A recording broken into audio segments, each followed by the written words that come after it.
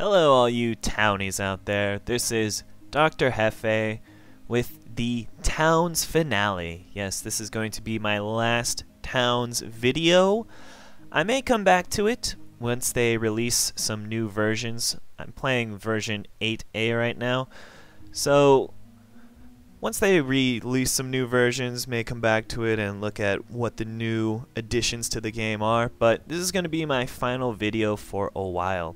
And in this video, I'm going to go over the top 10 best and worst things about towns. And it's not just going to be a criticism. I'm also going to give some feedback on what can be improved. Don't know if any of the designers will see this, but who knows? Somehow ideas get filtered through the internet. And at the end of this video, there's going to be a little bit of bonus content, so stay tuned for that.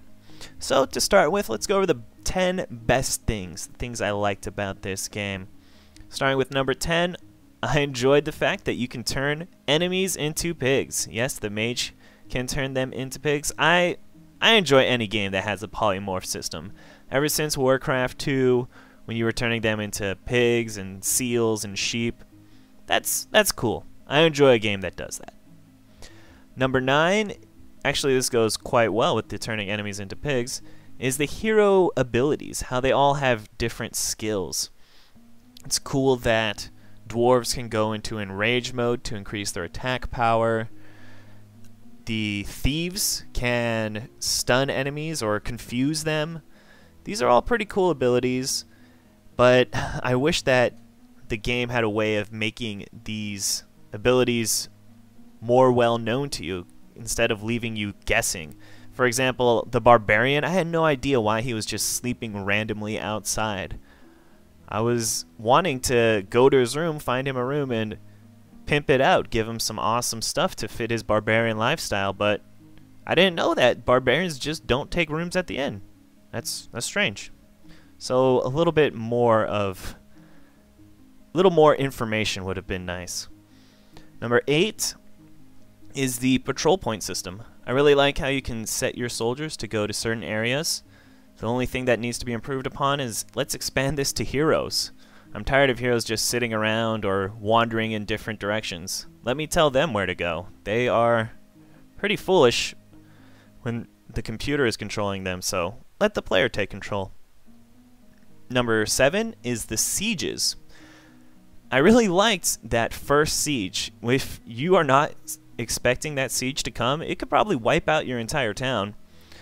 But the problem is that these sieges don't scale well. After the first siege and you get all your citizens armored, then basically every siege afterwards is going to be easy to take over. And look at all these stupid green slimes that are just laying around my town. Just send something else for Pete's sake. Number 6 is the increasing difficulty of monsters and the better items being dropped as you go further down in the dungeons. I really enjoyed the pacing of this game, how it went from just goblins and spiders to the hobgoblins to ogres to the burning pet. Except for the final dungeon, I think that these dungeons were very well paced. But we'll go into that final dungeon later. Number 5 is the auto task queue, this thing over here that allows you to set tasks for them to do automatically.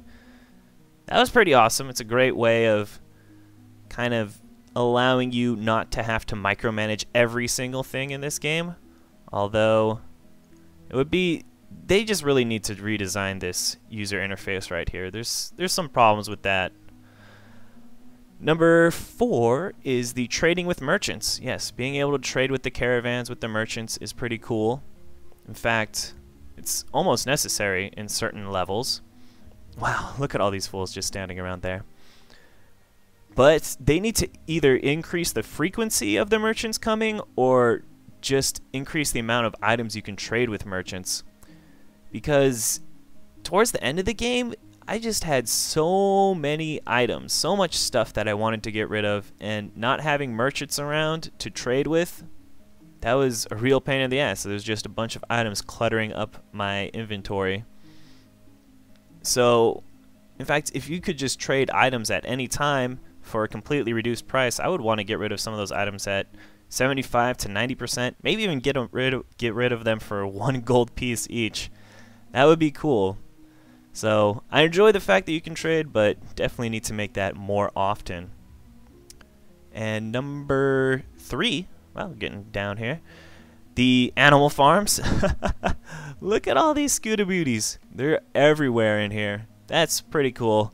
Although if you do not fence them in, they do have a tendency to overrun your town completely. But I enjoy these animal farms. They're pretty necessary and a pretty cool thing to keep your town well fed.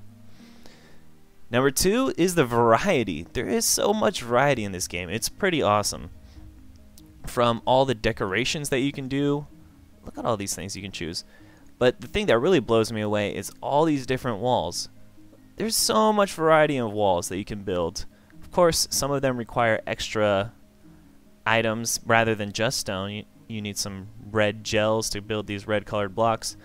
But there is a lot of variety here, and that's pretty cool. It is a little bit overwhelming, like knowing how the progression order is, going from carpenter's bench to stonemason to smelter, and getting all of that set up is a little bit confusing, but I enjoy that variety. That is really, really cool. And the number 1 best thing about this game, needs no improvements, maybe just a little bit more often, is bears shooting fireballs. That is so cool. Just give them that helm of the beast.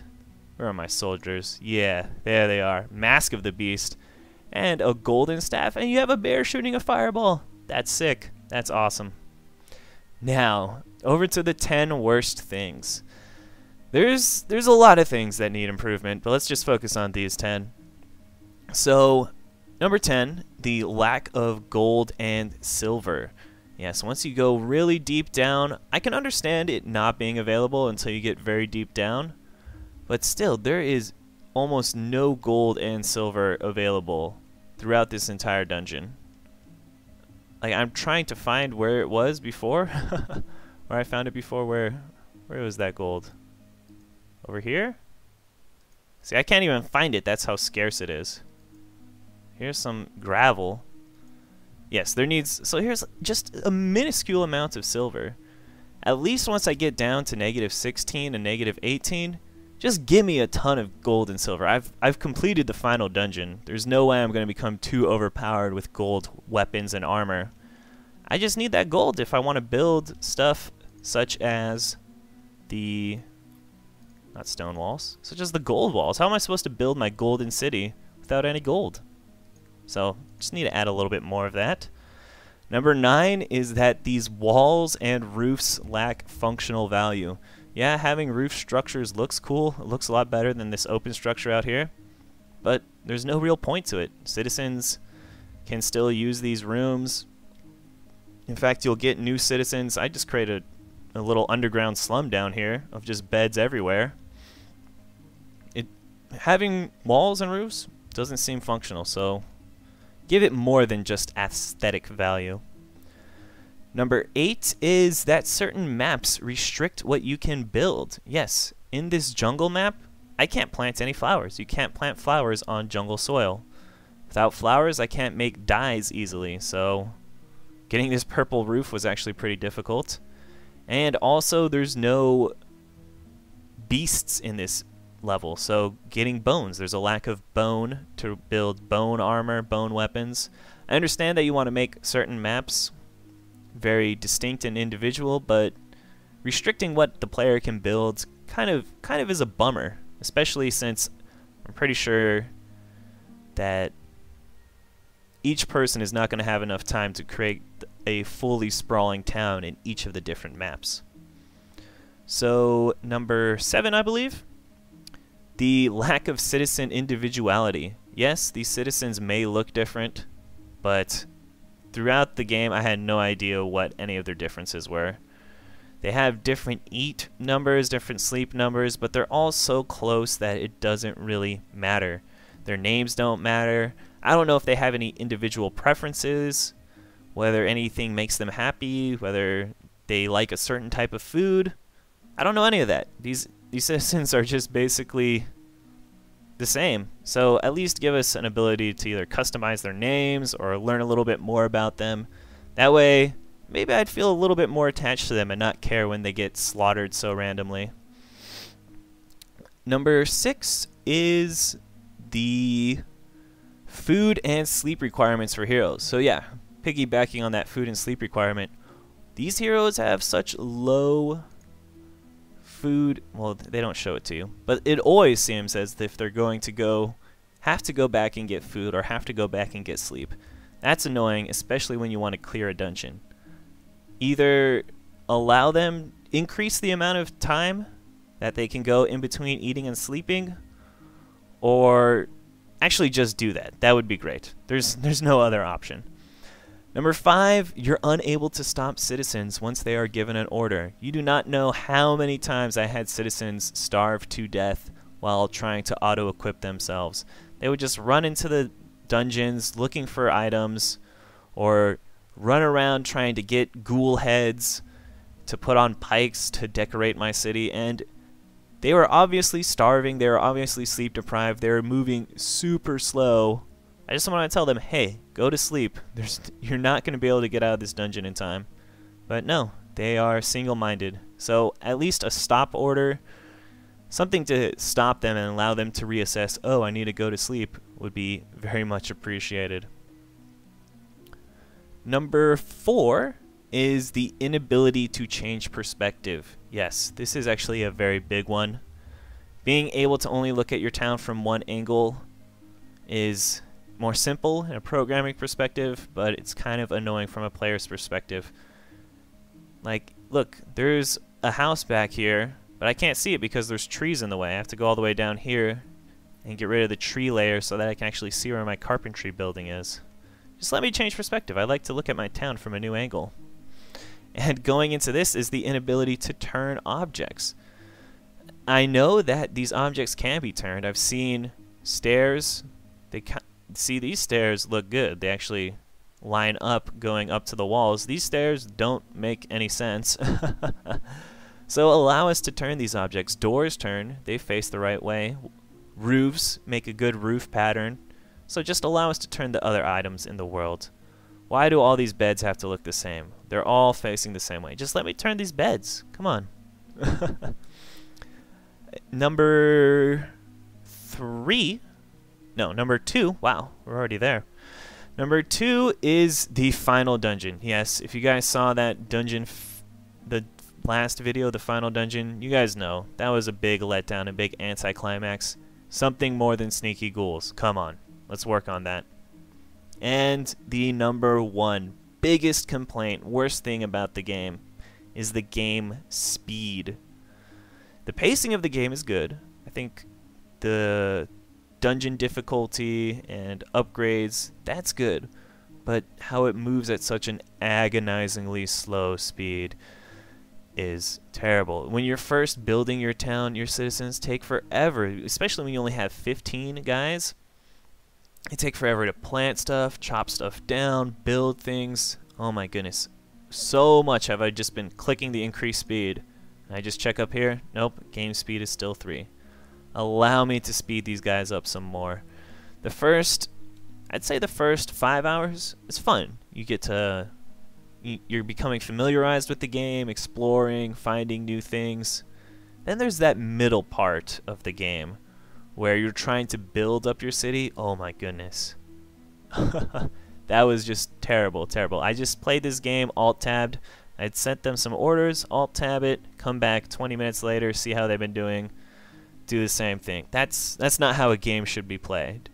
I hope that the designers do not want their game to be played that way. That's not cool.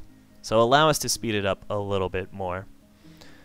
So yeah, that's the top 10 best and worst things. Feel free to either comment and say that I was wrong on one of these ideas, maybe something else that was good that I missed, or something awful that I missed. Let me know. Let me know your opinions on that.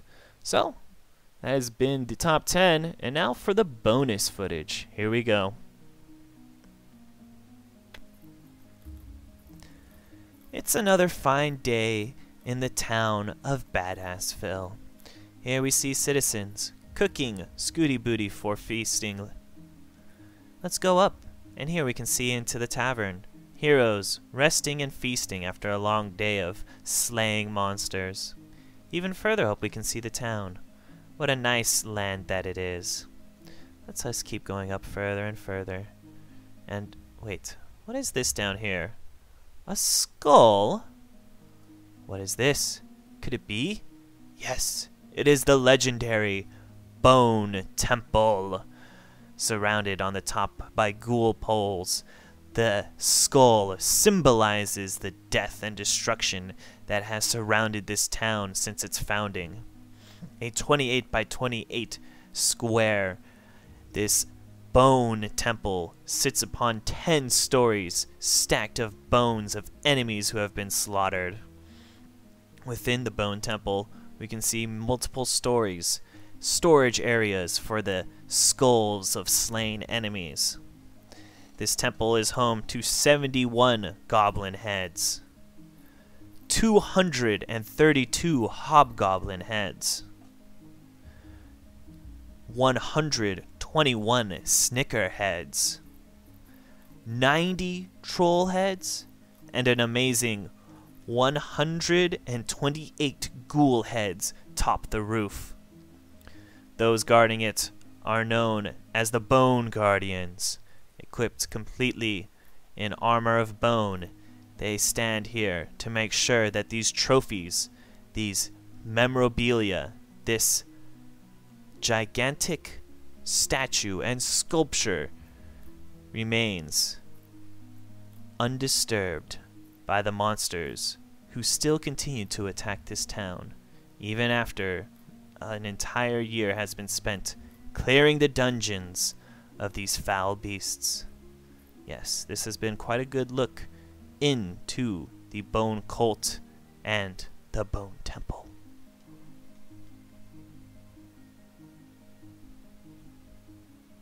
Until next time, remember, take care of yourself.